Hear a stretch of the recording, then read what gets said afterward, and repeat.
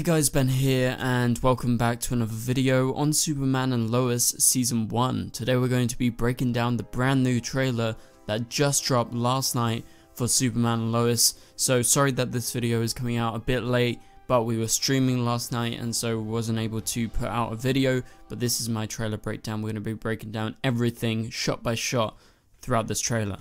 Okay, so if you do go on to enjoy the video, please be sure to leave a like and a comment and subscribe if you're new so you don't miss any DCTV videos later this year. Now, first shot, let's go right ahead and get into this, and I'm super excited to talk about it because it's a really good trailer. I hope you guys enjoyed it. Okay, so the first shot is of a farm and, you know, it's a nice sunset and we can reasonably assume this is in Smallville somewhere, probably the Kent farm. Okay, so then you cut to the next shot, which is supposedly after their wedding or during their wedding, and so Clark and Lois are there with their family, they're celebrating, Clark is holding Lois, and the voice overlay talks about severe anxiety with teens, their marriage, and them, you know, starting a family together. It didn't turn out, or they wouldn't think it was going to turn out like this, and, you know, them losing jobs. We'll get to that in just a second. So that's kind of the overall themes of this trailer. So it's a lot about their family. Okay, so moving on to the next shot, you got Clark and Lois, they're kissing, so it's a nice tender moment, I guess, probably at their wedding. And then you go on to the bit about jobs, so they're in the Daily Planet, and it seems like Clark has probably lost his job. I'm not sure about Lois, because I've got a feeling that she's going to stay on, even though they are moving to Smallville from Metropolis. And I'm still a bit kind of questioning why they moved it all to Smallville. I know they wanted to do with the teenagers and the kids, but I would say the most important thing and the most interesting thing about Superman and Lois is their life in Metropolis and them superheroing around rather than just protecting Smallville. I feel like it would be better if it was Metropolis, like our other Arrowverse shows like The Flash protecting Central City, or Supergirl protecting National City, Green Arrow protecting Star City, or Starling City as it was once known. So I'm still a bit up in the air about that. I'm still up in the air about how the hell they're going to explain their two kids who are now teenagers and they only had a baby during Crisis. So is this because of Crisis? I don't think so. I think they've just completely retconned, and I think they're retconning quite a lot from what happened with Supergirl and in the crossovers in the past. So it's kind of weird because the Arrowverse does tend to actually stick to continuity most of the time, but this seems very different. So I'm still wrapping my head around these kids being, you know, proper teenagers. And so you see them, and, you know, it talks about kids with severe anxieties, so I guess we'll get to that. And then lost parents, this is Clark's parents. And then after this we move on to this title card says from the creators of The Flash. I believe Todd Helbing is actually show running the show, so you know, that's exciting. There you got people from The Flash coming over and sort of starting this new Superman show. So then you move on, you got the Kent farm, you got the letterbox, and you can see their farm in the background. Then you got them smiling, cuddling together. It's a really cool shot. And, you know, overall I think the trailer looks nice. They have changed the aspect ratio, so it's different from the CW shows. It's the same as Stargirl.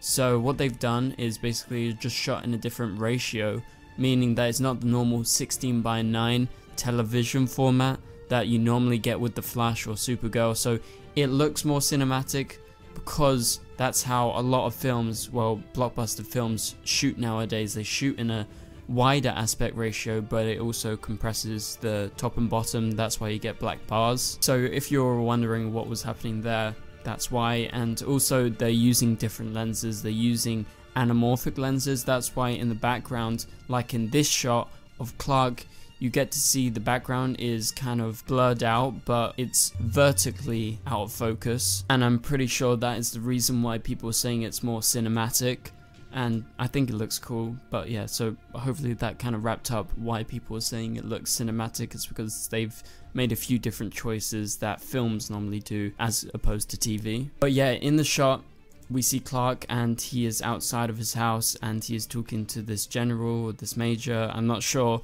what rank he is, I don't know the character. You guys can clarify in the comics. I'm pretty sure it may be someone like Major Lane, but I could be wrong about that. I'm not 100% on that. Then we move on and we get the introduction of the main villain. And so the main villain is supposed to be an alternate version of Lex Luthor, who is known as the Stranger in the comics. And so in this shot you get a bunch of kryptonite, and it would make sense because Lex is known for always having kryptonite. So this version of Lex, the Stranger, is from another Earth, and it was due to Crisis that he was led here supposedly, and he was displaced, and that is how he got here, and he didn't die due to Crisis. And so I think this is his version of the Lexo suit that is very battered up. You can see it's all torn apart, and it's quite green, even though it's dimmed down, because I think, you know, it's been worn out. So maybe that's due to his travels or him fighting all over the place. Anyway, so you go over back to the Kent family farm, and Clark is here. He's saying, oh, I wish I could get drunk sometimes. It seems like, you know, because of his superhero stuff, he can't do that. And so I guess he's wishing for a more normal life. And, you know, a lot of this, again, is about the family and their anxieties.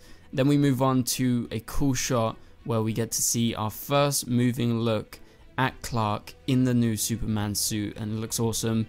You can see his cape, his suit. I think the color looks really nice. And then he's in the outer atmosphere in this following shot, and this is the shot that people have been kind of obsessing over because it kind of reminds us of some past Superman shots we've seen before. So, you know, he can breathe out here, and he is in the middle of a fight because it cuts to this close up, and then he shortly after turns around and he's being attacked by supposedly the Stranger, or it could be a villain of the week. But I'm going to presume it's the Stranger because Superman and Lois only has 13 episodes. I don't think they have a bunch of time to do filler episodes and bring in villains of the week like the Flash and Supergirl and everything.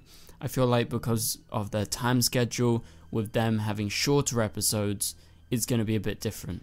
So also remember, episode 1 and episode 2 are premiering together February 23rd on the CW, and apparently the first episode was like 60 minutes long.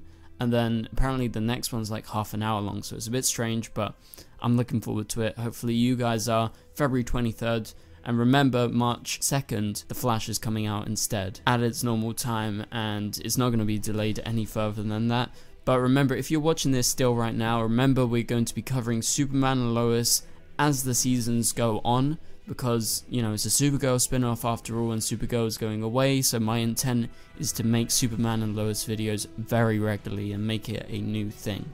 Okay, so yeah, a really cool shot of Superman here. His cape flies in the air, there's fire all around, flickering in the foreground, and his new suit looks great.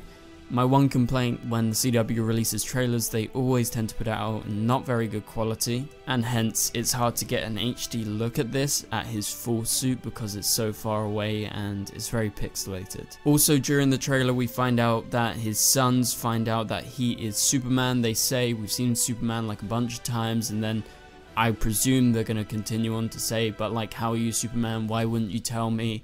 And this is the one part of the show that I'm not sure about, because like I said, I feel a bit weird that they've just time jumped and kind of just completely ignored continuity by making them older in the first place, but also the sort of daddy drama kind of aspect of it, like, oh no, you never told me that you were Superman. Like, he was just doing it to protect you, so get over it, I guess. But that's just my thoughts on that. And then you got Lois comforting Clark as he says, am I a bad father? And I believe after this conversation, he proves that he is Superman, because in this shot on the bottom left, even though you can't see it because I had to, you know, change the aspect ratio, but the kids are there with Lois at the bottom left of the screen, and Clark is there lifting up their truck, and it seems like he's just showing them. Then you get the reaction shot of the two kids, and so they're reacting to seeing their dad flying in the sky. Then we have this shot, which is very cool, and it's a lonely looking Superman who seems pretty much kind of lost in this situation as he is far away. And then you've got supposedly the Stranger, who is using some sort of technology, some sort of weapon out of a gauntlet, and he fires it at a bunch of people. I don't know who these people are, but they all get flung back in this room. Then you've got Clark using his freeze breath in the middle of the night, so something's happened here. He is putting maybe a fire out. And then you have Lois looking cool at the Kent farm, and again Clark smiles. He's got someone with him. Maybe it's still at this kind of family kind of barbecue thing that they've got going on. But yeah, so that is about it for the trailer breakdown. Superman and Lois premieres with a 2-hour event on February 23rd. Remember guys, we are going to be covering Superman and Lois week to week from February 23rd onwards. So please be sure to tick that bell notification button so you get reminded every time a Superman and Lois video drops.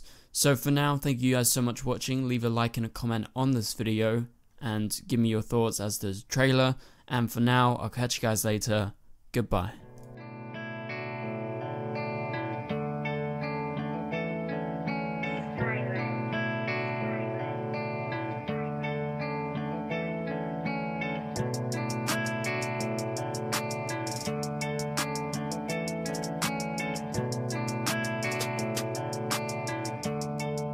I see red.